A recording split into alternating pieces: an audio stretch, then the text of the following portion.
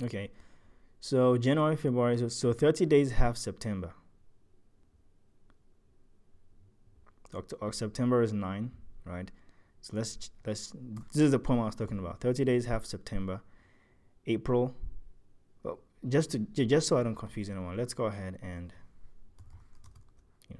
put in some more of these just so we can see. We can create an extra variable in the class and for example set it to the name of the month, but the question didn't say that, so let's not do that. April, May, June, July. It's fine. So November, December. Okay. I'm almost done with this. Let me just finish it. I'll delete these comments, okay, once we're done with it. But so 30 days have September, April, June, and November, right? So January, February, March, April, June,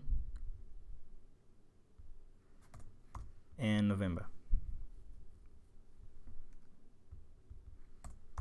You know what?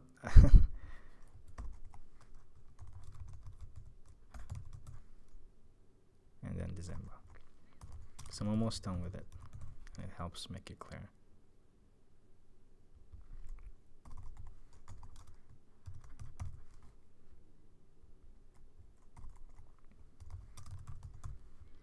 All right, now we have all of them. January, February, March, April, May. Oh, we don't have April.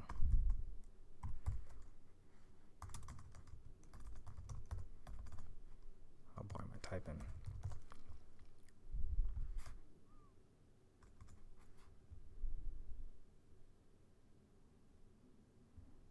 Okay, so 30 days have September, or is it April, June, and November. All the rest have 31. So December has 31. Everything else has 31, right? Except February alone, which has 28 days every other year, but then 29 days every leap year. So now we have to come back to this block and figure out, based on the value of year, if it's a leap year or not. And if it's a leap year, we set number of days to 29. If it's not, then we set number of days to 28. Okay, so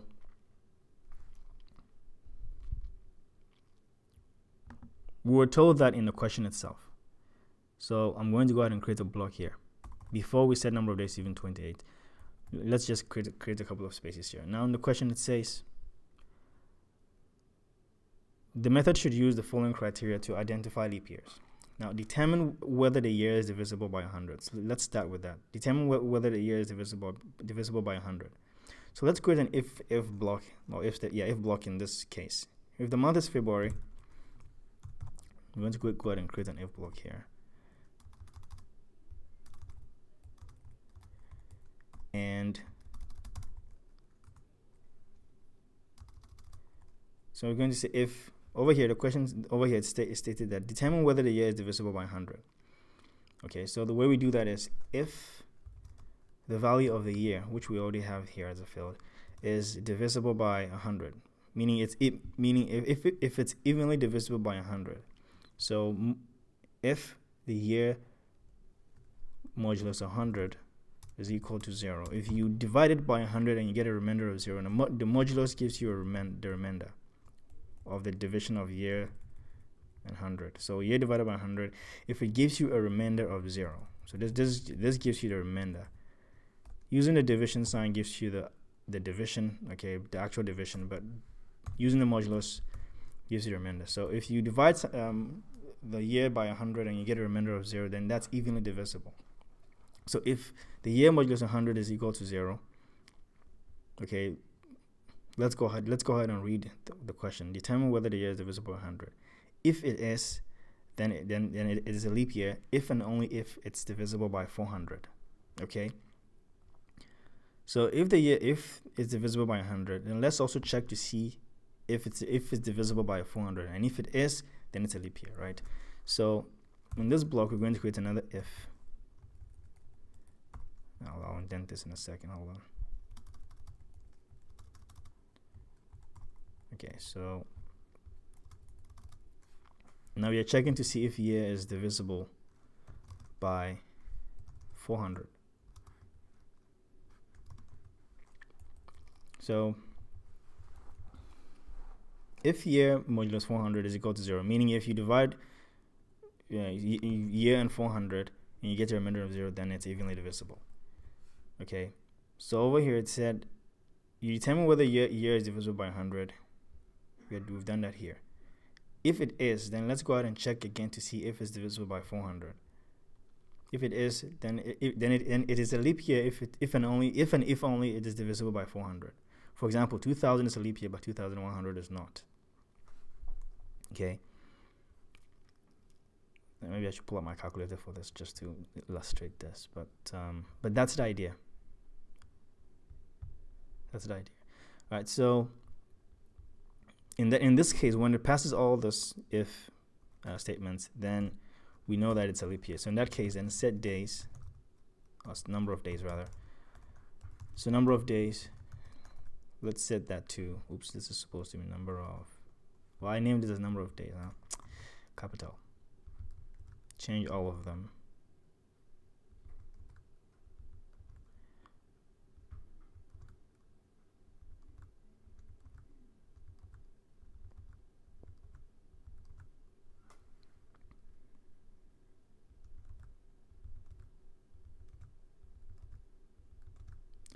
Okay, so let's set number of days over here. And in this case, when it passes all of this, then let's set number of days to 29, because 29 days in February if it's a leap year. All right. Now let's read the next point. If the year is not divisible by 100, so that will be the else part of this if statement. This is only going to run if the year is divisible by 100. If it's not, then that's going to be the else part of it. Okay. So let's see. If the year is not divisible by 100, then it is a leap year if and only if it is divisible by 4. So now let's check. The else part is if it's divisible by 4, right? So else if. So if it's not divisible by 100, then the else part is going to run. But in the else part, we also want to check to see if it's divisible by 4. If it's not divisible by 100, let's check to see if it's divisible by 4. And if it is, then that's a leap year, because it said if the year is not divisible by 100, then it is a leap year if only it is divisible by 4. So we are checking to see if it's divisible by 4. So if the year divided by 4 gives you a remainder of 0, okay, if the year modulus 4 gives you a remainder of 0, when you divide 4 and you get a remainder of 0, then that means it's divisible. The year is divisible by 4. Okay, when you divide 4 and you get a remainder of 0, then it means the year is divisible by 4. So if that's the case, then we know that we have. Oh, hold on one second. Then we know that we have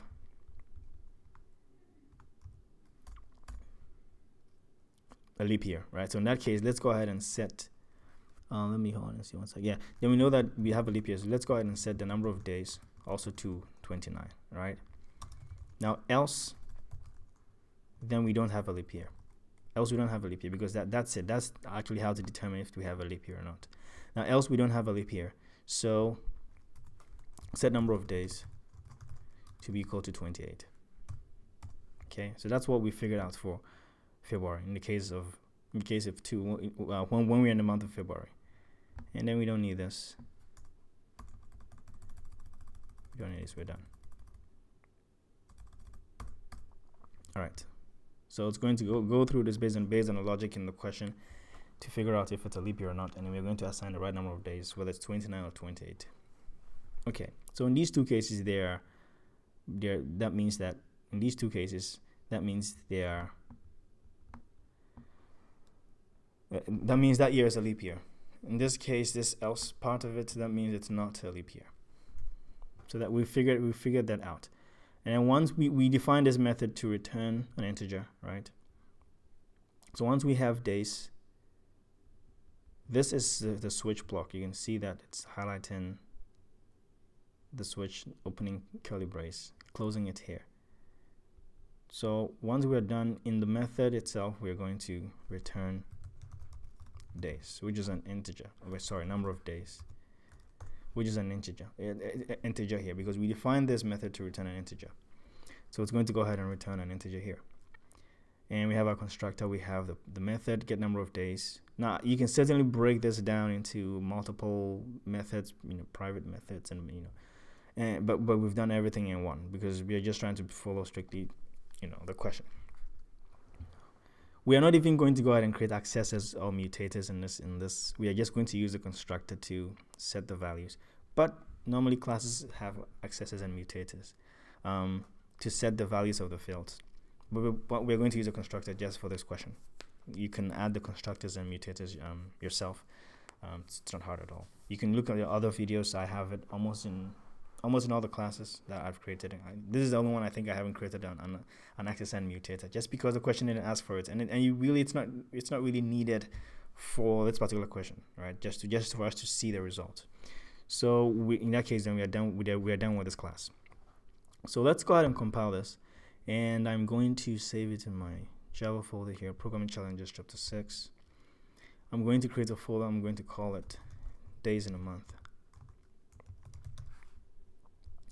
And I'm going to save this class as Days in a Month, okay, .java. It has to be the same as the name of the class, right? So Days in a Month, .java, right? .java, but it's going to end it with .java, .java by itself if you leave it. So I'm going to save this here. Let's see if you have any errors, and we do. Oops.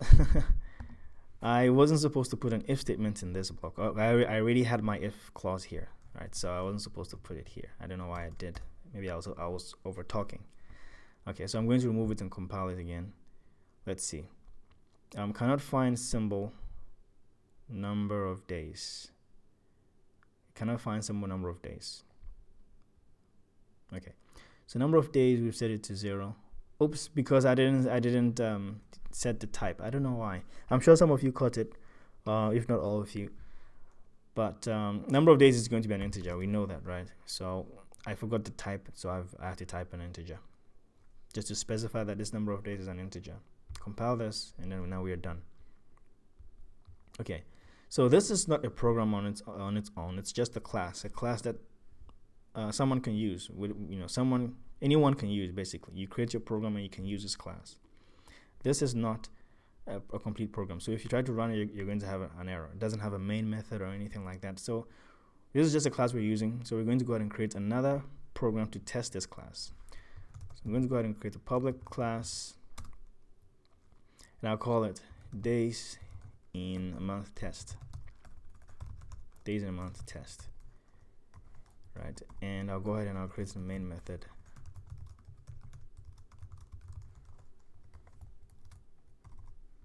Okay.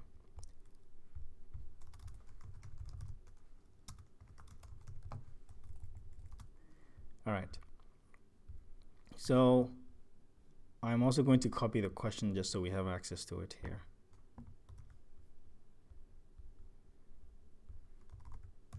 All right.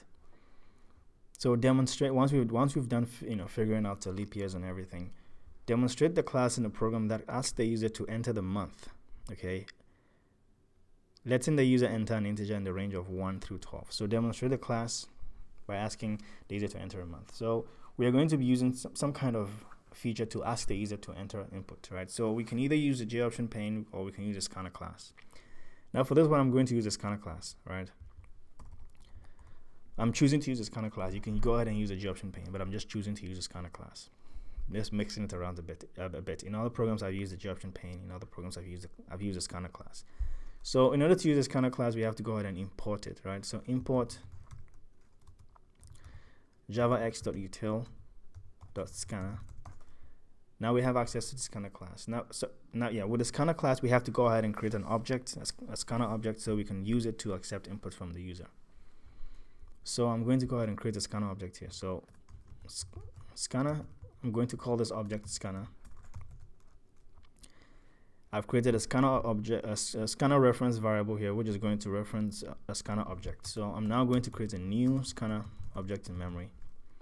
I'm going to pass in the system.in method, which is basically going to accept byte info from the keyboard. And then I'm going to go ahead and connect it to the scanner reference variable here. So now basically I've created I've basically created a scanner object in memory, and I've connected it to the keyboard, accepting byte info from the keyboard from the user, and then I am returning, using this equal sign, the reference location of this object to this scanner reference variable here. Okay, this scanner reference variable here. So now this represents the scanner object in essence. All right, so now let's use the scanner object to ask the user to enter input, right? So I'm going to just use the system.out.println statement